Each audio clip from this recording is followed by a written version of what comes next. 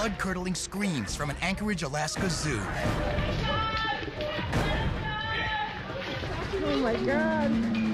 Oh my God. Can somebody call someone? Somebody's coming. Catherine's thigh was thoroughly engulfed in Binky's enormous jaws.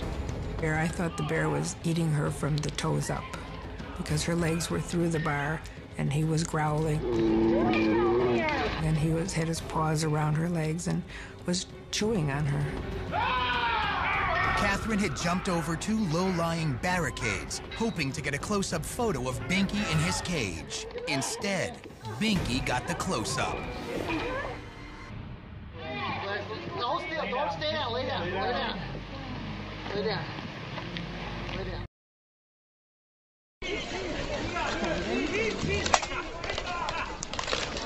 Dann fällt er hier raus. Kommt da kein Hubschrauber oder so? Ja, ist nicht.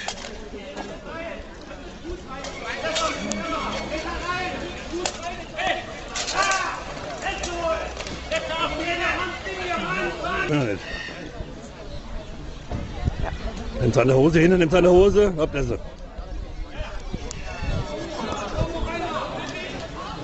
Takes off his jacket, waves it like a matador. Then it happens. Incredibly, after the first attack, Chen makes no attempt to escape, and the 300-pound male strikes again.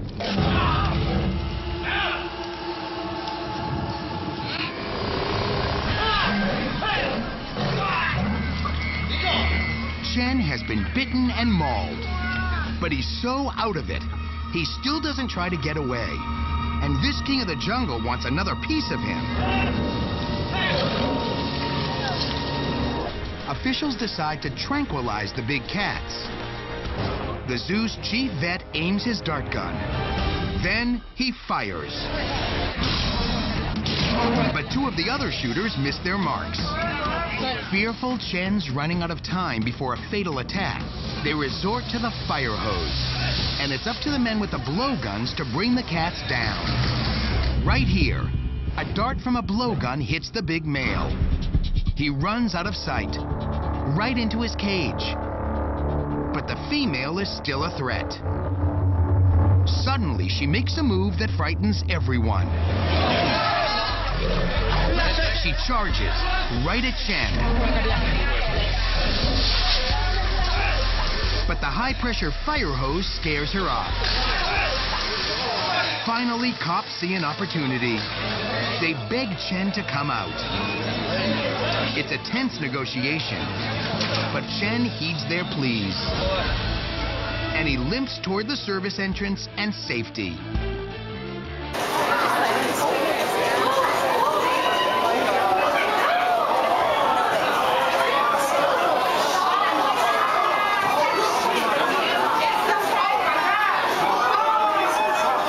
Não se joga, quando você joga? Quando você joga? Quando só joga?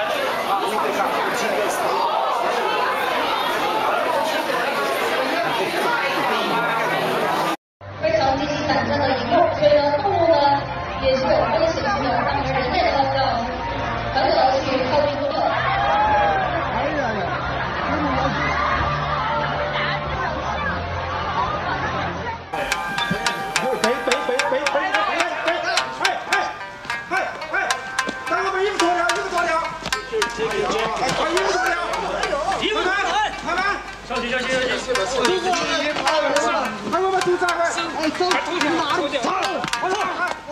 把衣服脱掉。